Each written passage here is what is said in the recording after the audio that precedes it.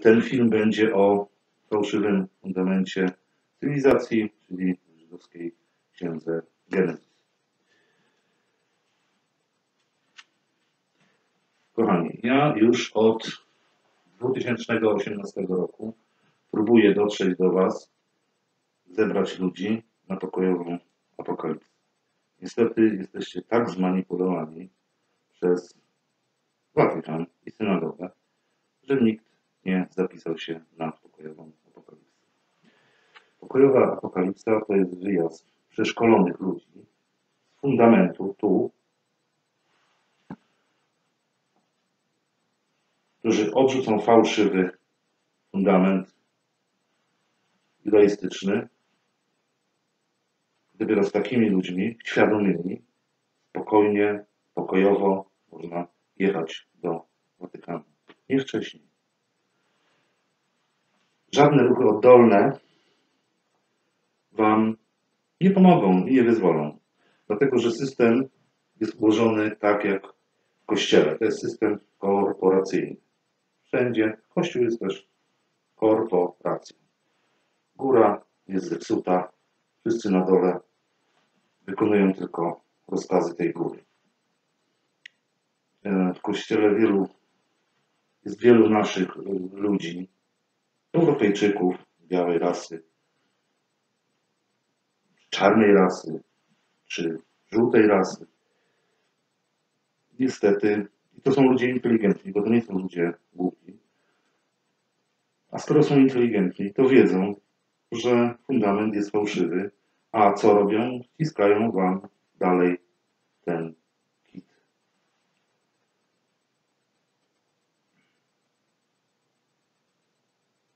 Robią to na szkodę Wam i w konsekwencji sobie.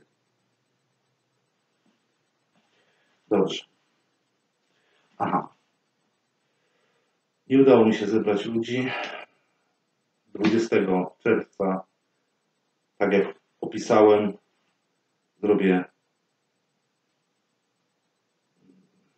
film ze zdalnego czy wirtualnego sądu ostatecznego nad papieżem jezuitą 𝐷𝐵𝐺𝐵. Mam nadzieję, że w przyszłym roku, w tym roku, zdążymy się jeszcze zorganizować, bo to jest ostatni już czas. Jeszcze jest czas. Być może nie dojdzie do resetu całkowitego w tym roku, a być może dojdzie. Nie mamy na to wpływu. Siła wyższa.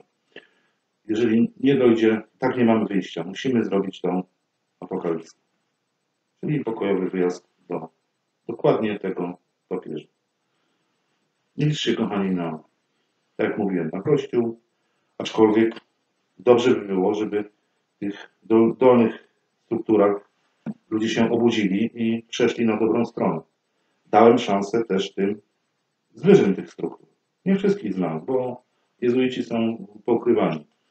Dałem mi szansę, dałem mi listę, dałem mi list persons, list companies. Nikt nie płacił. Nikt nie zapisał się. To jest tylko kwestia dobrej woli, że przechodzimy na evil na good, ze zła na dobre. Dlatego ja podlegam tutaj na ziemi tylko wyłącznie mojemu i waszemu Bogu, Ojcu Słońca.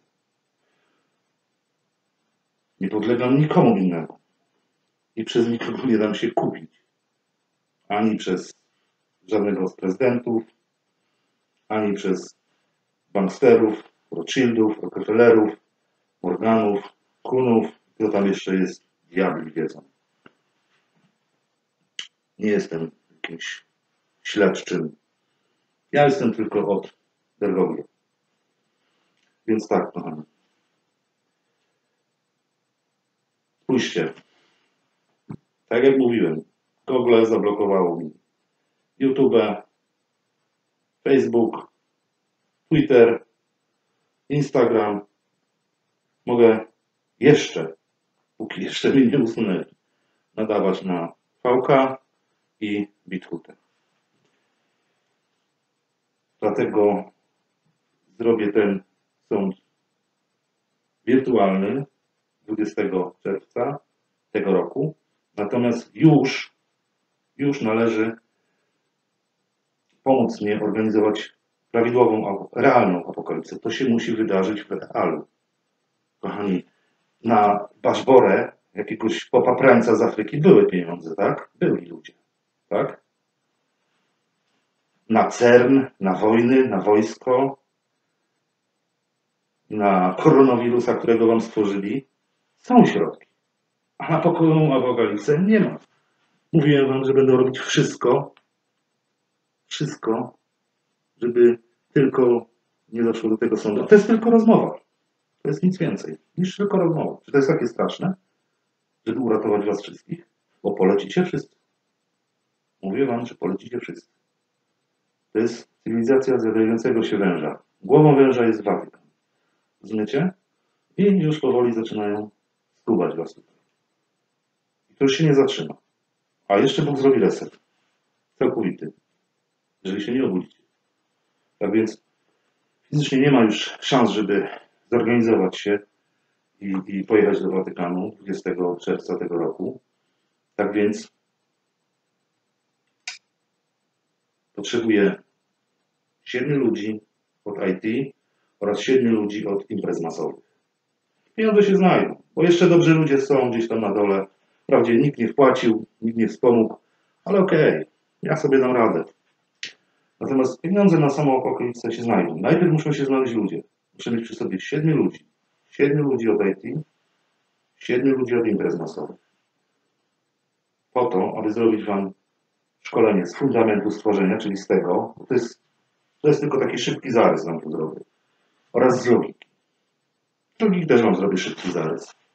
1, 0. To jest logika. 0, 1. To jest logika. To jest bit informacji. Rozumiecie? To jest bit informacji. Nie ma trochę 1, albo więcej 1, albo mniej 1, albo więcej 0, bo to się wam zlewa wtedy. To jest kontrast. Biały, czarny. Rozumiecie? Czarny, biały. Nie ma trochę biały, bo to już wychodzi szary. Nie ma trochę czarny, bo to już też wychodzi szary. I zatracacie wtedy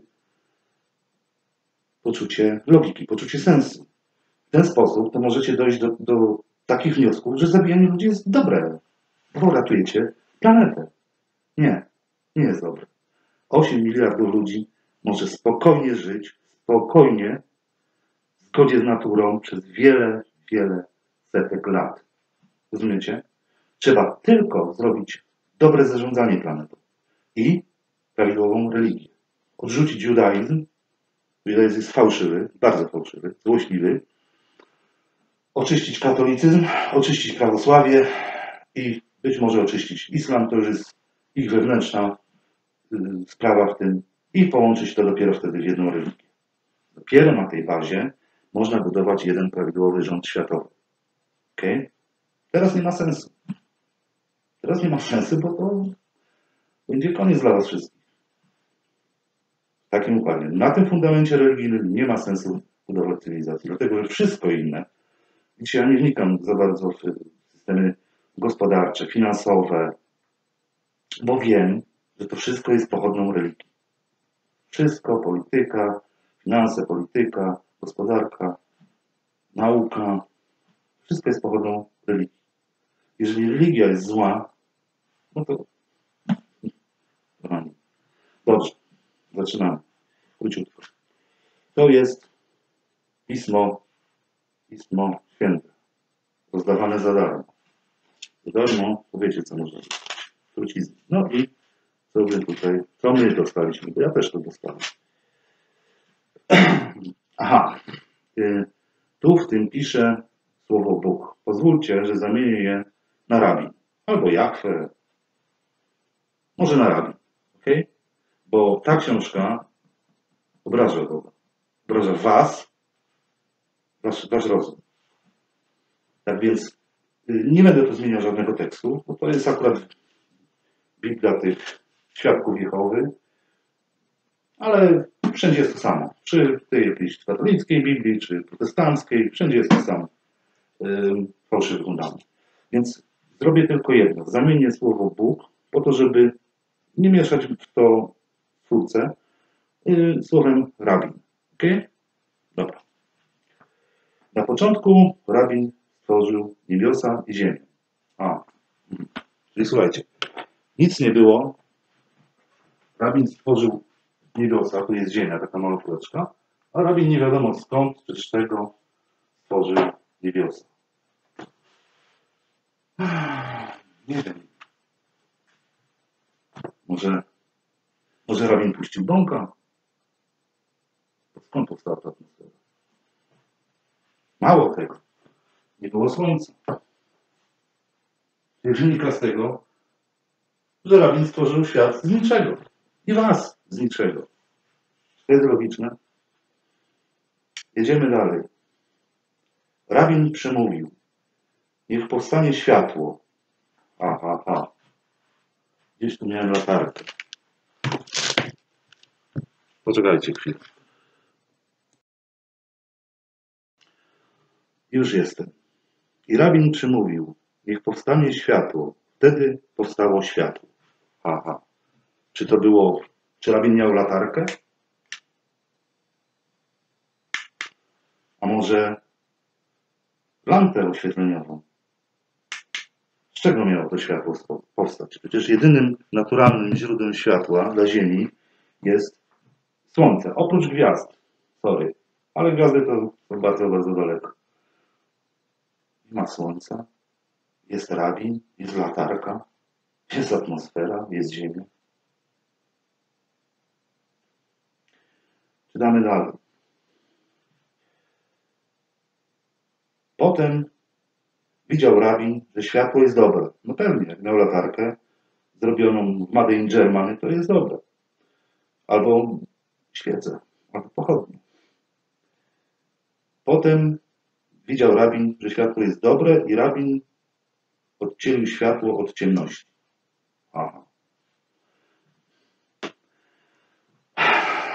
Ale hardcore, kochani. W momencie powstania światła już następuje oddzielenie od ciemności, dlatego że ciemność jest brakiem światła. Nonsens.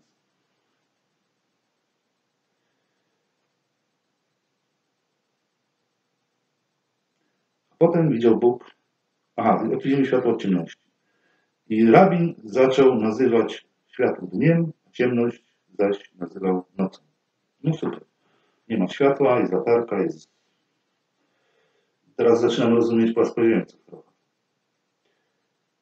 I nastał wieczór, nastał ranek, dzień pierwszy. No super, pierwszy dzień, jest ziemia, jest atmosfera, to tutaj te chmurki, prawda? Jest ziemia, jest jakieś światło, nie wiem, latarka, latarnia, nie ma słońca.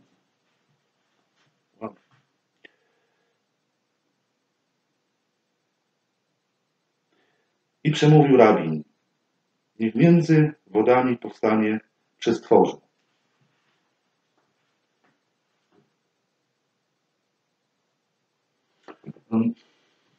Może nie przestworze, to chyba chodziło rabinowi o ziemię, bo prawdą jest, że kiedyś ziemia była cała pokryta wodą, więc no, ale przestworze już jest, czyli jest niebo.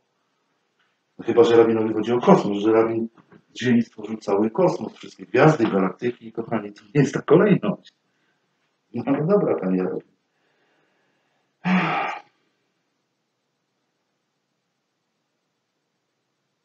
Niech oddzielą się wody od wód. Potem rabin przystąpił do czynienia przestworza oraz oddzielenia wód, które mają być poniżej przestworza i od wód, które mają być ponad przestworzem. I tak się stało. No tak, w tej książce wszystko jest tak się stało. Z tym, że to nie ma żadnego sensu i logiki. Nie będę tutaj już tego komentował, ale czytamy dalej. I Bóg zaczął nazywać przestworze niebem i nastał wieczór i nastał poranek, dzień drugi. No więc dopiero stworzył przestworze 2 razy, tak? No bez sensu. Czytamy dalej. I przemówił rabin. Niech wody pod niebiosami zbiorą się w jednym miejscu i niech się ukaże suchy ląd. No tu dopiero mamy podział. to jest logiczne. Wody pod niebiosami, czyli na ziemi, niech się rozstąpią, czy skumulują i stworzą suchy ląd. Okay. To jest logiczne, bo tak faktycznie kiedyś było. I Bóg zaczął nazywać, i rabin zaczął nazywać przy stworze niebem, i nastał wieczór, nastał ranek, dzień drugi. Okay. I przemówił rabin, niech wody pod niebosami zbiorą się w jednym miejscu, niech się ukaże suchy ląd. To już było, to czytałem, tak jest. I tak się stało. I rabin zaczął nazywać suchy ląd ziemią, a zbiorowisko wód nazywał morzami. Wtedy widział rabin, że jest to dobre. Nie, wszystko dobre, koszerne. I przemówił rabin, niech ziemia porośnie się trawą, roślinnością, wszelkich owoc, drzewami owocowymi, rodzącymi według rodzaju swego nasienia owoc, którym jest jego nasienie na ziemi. I tak się stało. Super, super. Więc tak, mamy atmosferę, mamy ziemię, mamy wodę, lądy. Teraz rabin stworzył rośliny, wszelkie drzewa, tak, trawę. Nie ma słońca, nie ma fotosyntezy. Rabin musiał mieć porządną latarkę. Naprawdę. Dobra, lecimy dalej.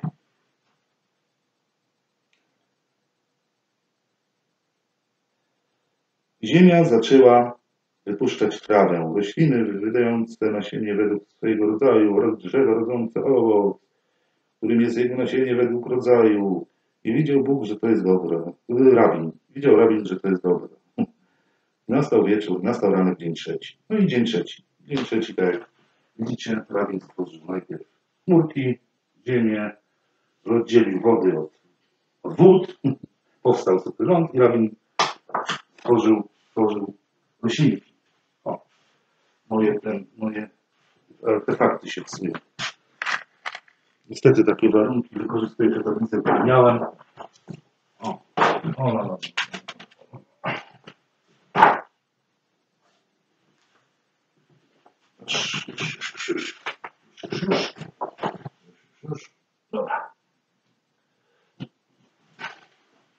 Dobra, lecimy kochani dalej.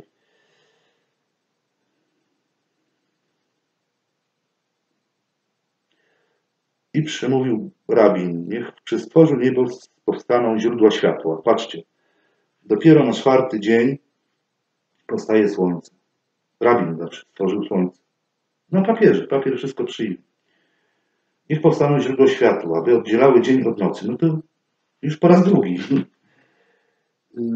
Mają też służyć za znaki, jak i również do określenia pór i dni i lat. Czyli dopiero czwartego dnia rabin stworzył słońce. To jest zły porządek. To jest nielogiczne. Rozumiecie? Najpierw stworzył atmosferę, ziemię, później drugiego dnia stworzył niebo, wodę, trzeciego dnia stworzył rośliny, trawę, drzewa, owoce, a czwartego dnia dopiero stworzył słońce i księżyc. Chyba jeszcze wtedy nie wiedzieli, co to inne planety Układu Słonecznego, jak Wenus, Mars, Jowisz, Saturn, Merkury. Merkury, kochani, jest planetą, jest księżycem, jest naturalnym księżycem Słońca. Kochani, pozwólcie, że na tym przestanę, bo po prostu to jest, nie ma sensu. To nie ma sensu. I teraz spójrzcie. Wejdźcie sobie na YouTube, spójrzcie sobie tych duchownych, ładnie poubierani, piękne stroje, złocone.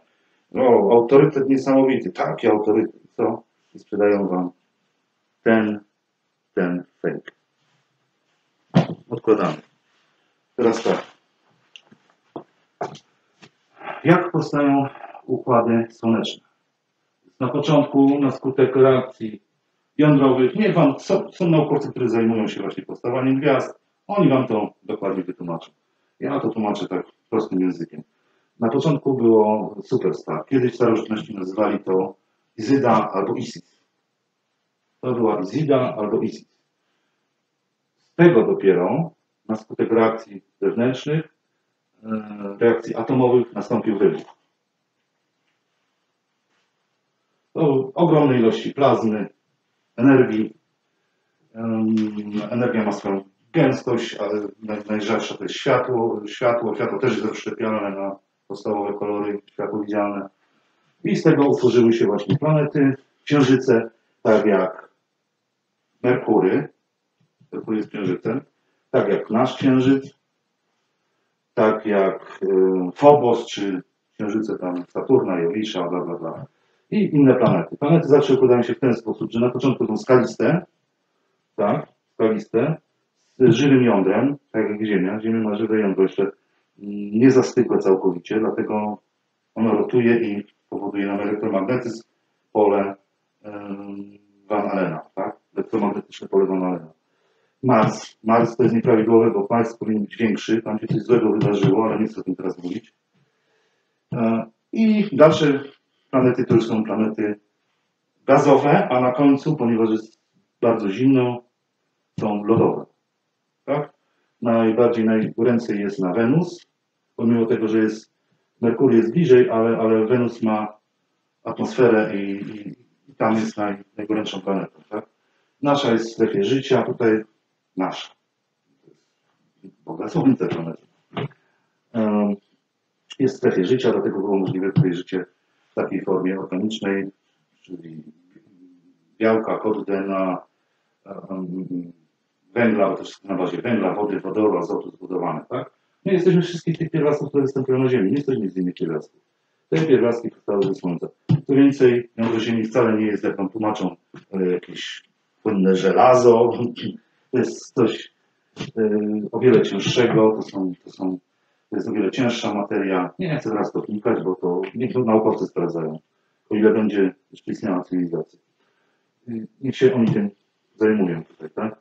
Ja tylko jestem od tego, żeby wytłumaczyć, że to jest fałszywe, a prawdziwy porządek tworzenia świata, czyli 𝐷𝐸𝐿, jest następujący. Na początku była superstar, czyli Izyda albo Isis. Później po wybuchu powstało Słońce, czyli Jezus albo Horus, wcześniej nazywany Horus. I z tego powstały Ziemia, księżyce, planety. Trzecia faza, czy trzeci dzień, to jest powstała woda. Woda powstała na skutek wewnętrznych struktur i promieniowania jądra wewnętrznego Ziemi i wewnętrznych struktur tej zastygłej skorupy i stąd powstała woda. Dlatego na początku, kiedy woda zaczęła powstawać, zalała całą Ziemię. Dopiero później na skutek działań wulkanicznych i przesunięć tutaj tektonicznych powstały lądy. To jest temat dla geologów. No, ja się nie zajmuję. I dopiero później nastały warunki, bo było bardzo dużo tutaj dwutlenku węgla i azotu i innych takich. Tego powstały najpierw takie formy życia proste, prawda? Później coraz bardziej złożone. Ja to nazywam wewnętrzną kreacją. Niektórzy nazywają to ewolucją. Ewolucja to brzmi jak rewolucja. To jest wszystko z udziałem Boga, z udziałem sił tutaj. Bo wszyscy podlegamy siłom kosmicznym. Wszyscy się kształtujemy według tych sił kosmicznych. Słońca i Układu Słonecznego. I Ziemi, tak? Podlegamy Ziemi. My jesteśmy stworzeni z pierwiastków Ziemi. Więc tak, kolejność była następująca.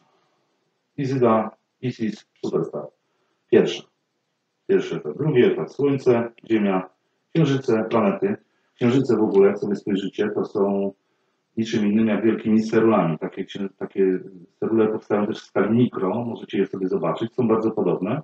Mają bardzo podobną strukturę. Te wszystkie kratery, które widzicie, powstały nie od uderzeń jakichś tam mitycznych meteorytów, bo dlaczego zbombardowały księżyc na przykład, a nie Ziemię? Ziemię czasami spadają, ale to są sporadyczne przykłady.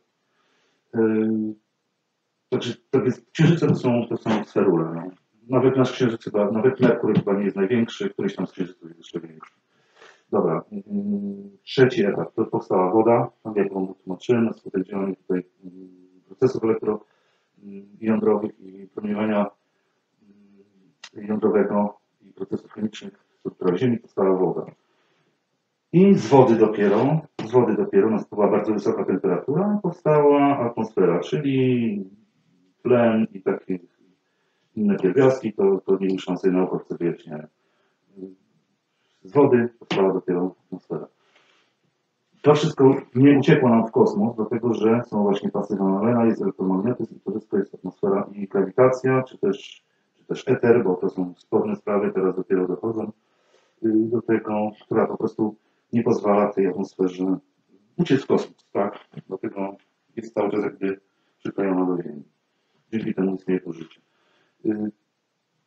Czwarty etap, dopiero czwarty etap to były jakieś proste formy życia, rośliny, trawa, czyli o tych najprostszych form życia, później gady, dopiero później powstały ssaki, znaczy ryby jeszcze wcześniej, tak, to już to jest, no właśnie 𝐊𝐸𝐵𝐺𝐸 pan teolodzy, czy jak oni się nazywają. W każdym razie na końcu tego stworzenia, czyli jak gdyby etap 6 albo dzień 6, to jesteśmy my ludzie. Tak? Jesteśmy najwyższą formą życia na Ziemi. I to jest właśnie prawidłowa kolejność. To jest właśnie logika. To jest, kochani, to jest 0.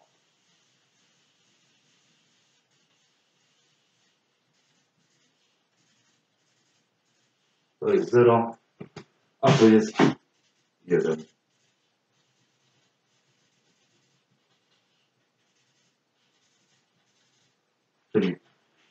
Czyli jeżeli użyjemy tutaj logiki bez żadnych tam przebarwień, czy koloru szarego, tylko białe, czarne, więc to jest białe, to jest czarne, to jest fałsz, to jest prawda. Tak? Tak. Miałem nadzieję znaleźć ludzi z otwartym myśleniem, odważnych, mających odwagę wziąć właśnie udział w szkoleniu. To szkolenie wymagałoby jakiejś pomocy, być może w postaci hologramu lub jakiegoś telebimu, prawda, żeby to miało taką ładną, elegancką formę, dlatego że wy jesteście przyzwyczajeni do tego, że jak jest coś ładnie opakowane, to wy to kupujecie, tak? Nieważne co jest w środku, żeby było ładnie opakowane. Dlatego najprawdopodobniej dadzą wam ładnie opakowane szczepionki i wy to kupicie, bo reklamuje je Bill Gates, czy reklamuje jakiś tam przekupiony autentyczny lekarz, ale który dostał tam niezłe granty, prawda? I telewizja powie, że te szczepionki są dobre. Ja takiej pewności nie mam i nie zachęcam was do brania tych szczepionek i do zaszczepienia siebie czy swoich dzieci. Dobrze. Miałem nadzieję, że zrobimy tą apokalipsę pokojową. To jest nic wielkiego, to jest zwykła rozmowa. Trzeba niestety, kochani, z tym jechać. No. Judaizm musi zostać odrzucony, to jest religia zła, religia Zwodziciela, zły fundament. Katolicyzm oczyszczony, prawosławie oczyszczone z satanizmów i połączone w jedną religię. To jest ratunek dla nas, dla Europy i także dla Stanów Zjednoczonych, także dla Chin, czyli dla Azjatów, dla Indoeuropejczyków, czyli nas też, Europejczyków, bo w większości jesteśmy Indoeuropejczykami, pochodzimy z tamtych okolic, i Amerykanów, czyli piratów, którzy niestety tam już rasę Indian amerykańskich, czyli czerwoną, już wymordowali, prawda? To jest jedyna rasa, która dostała Holokaustu. Co do innych tematów nie chcę się wypowiadać. Nie ma sensu po prostu zajmować się gospodarką, finansami, biznesem, polityką, bo góra jest zła. Trzeba jechać uleczyć górę, tak? Bez tego po prostu ta cywilizacja biegnie w samoniszczeniu. A tak jak wspomniałem, jeszcze słońce, to jest zegar, serce, zegar i być może głowa całego Układu Słonecznego. W każdym razie z niego powstaliśmy. Boga Słońca. Nie? To proste. Dobrze, ja do 20 czerwca nie będę aktywny ani na VK, ani na 𝐷. 20 czerwca umieszczę tylko ten właśnie wirtualny, zdalny sąd ostateczny nad Vergowną. A mam nadzieję, że znajdą się ludzie, którzy spróbują projekt, na razie projekt właśnie 𝐷, czyli książka, która dobrze by wyszła jako e-book i jako wydanie takie papierowe, które nie da się zmienić, prawda? Bo w internecie da się służby NSA czy tego, to odmienią wam stronę, wszystko mogą zrobić. Także to też jest takie, nie jest, trzeba być naprawdę w tym dobry, żeby dobrze zabezpieczyć, żeby nie dało się tego zmienić. Natomiast wersja papierowa, jak dostaniecie taką ładną książkę Stworzenia Świata za nieduże pieniążki, to będziecie mieli wtedy ten fundament. Będziecie mieli czarno na białym fundament i będziecie mogli sobie porównać z tym żydowskim, rabinistycznym fejkiem zwanym Genesis. Dobra, co jeszcze? Mam nadzieję, że w tym roku znajdę już 7 ludzi odważnych i wolnych. No, wolnych takich, którzy będą chcieli współpracować. Zachęcam też do rówieństwa, kochani. No nie jesteście debilami. No. Po co sprzedajecie ludziom ten fake? No dzieciom sprzedajecie tu, swoim braciom, dzieciom swoich braci, swoim rodzinom. Jakieś bzdury o zmyślonym Jehowie, psychopacie, o Jezusku Żydowym. Nie było takiego, kochani, nie było. Jak było, to wszystko opisałem tam niżej na moim profilu. Kochani, nie chodzi, czy ja obrażam wasze uczucia religijne, bo to wy macie różne w głowach. To jest zły, ułożony fundament i wy się bronicie jak diabeł przed święconą wodą. Nie zachowujcie się jak murzynek Bambo, który ucieka na drzewo i bo się boi, że się wybieli, tylko idźcie do tej umysłowej kąpieli, zapiszcie się na tą pokojową apokalipsę, wesprzyjcie ten projekt 𝐿𝐾 i być może jakoś się to, miejmy nadzieję, z Bożą pomocą naszym Bogiem Słońce poukłada tutaj, tak? Bo naprawdę sami widzicie to, co tutaj się wyprawia, nie? To nie chodzi o to, żeby burzyć konstrukt tutaj jakiś społeczny, bo ja nie dam wam pracy. Ja nie mogę usunąć firm, powiedzieć, hej, wy Żydzi, wynocha stąd, bo nagle oni się wyniosą i gdzie pójdziecie do roboty? Gdzie pójdziecie do pracy? To chcecie, ja nie chcę, żebyście mnie wynieśli na taczkach, tak? Ja nie jestem od organizowania wam pracy. Ja zajmuję się religią, rozumiecie? Czyli musicie sobie tu poukładać. Musicie. Bo no nie może być. Na takim fałszywym fundamencie po prostu nie ma sensu budować jakichś bombli, jakichś, nie wiem, społeczności, rewolucji, jakieś tutaj jakiś ktoś z neosem jakiś kombinuje. Człowieku, to jest za późno na to. Nie ma sensu na tonącym statku robić imprezy, tylko trzeba się ratować. Iść, tam trzeba na dół do pokładu i trzeba zakleić tą dziurę, przez którą zatoniemy wszyscy. Czyli trzeba jechać do Watykanu. To wszystko, kochani, życzę miłego dnia. Ładnej pogody w maju. Tak jak mówiłem, 20 czerwca się pojawię tylko tutaj i później czekam już tylko, zostawię tylko maj. Zresztą on już jest tam napisany i osoby chętne niech się zgłaszają, a te osoby, które chcą, niech anonimowo wesprzą projekt 𝐿𝐾 i pokojową apokalipsę. Z Bogiem Słońce, kochani.